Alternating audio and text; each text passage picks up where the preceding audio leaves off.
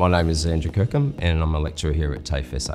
I've been in the industry for about 30 years and I thought this is an opportunity to instill some of the knowledge which I've gained throughout my career into the next generation of designers and engineers. Here at TAFE SA we've got some amazing facilities, we've got some good workshops, and there's an opportunity for students here to do things that's like they're not going to get in other training organisations. And we're very passionate about writing the material and giving the educational experience to get them into engineering and get them right for future needs. So we've spent a lot of effort putting this material together and to make it interesting.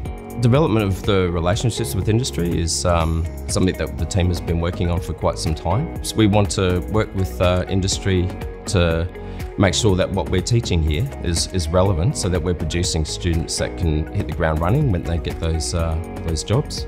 I see a real opportunity as cars switch from oil to renewable energies.